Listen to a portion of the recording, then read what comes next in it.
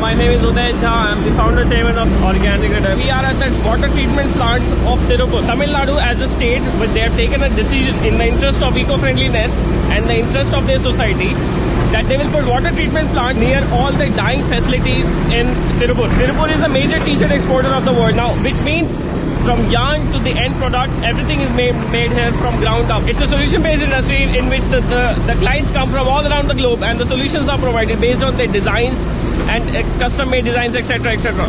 Now, what they've done is, now around me, there are at least 6 dyeing facilities of fabric. The residue water, it comes down here, it is treated at an RO plant, reverse osmosis plant. The clean water that then is recycled and used in the dyeing facility all over again, thereby not affecting the environment as the common notion goes.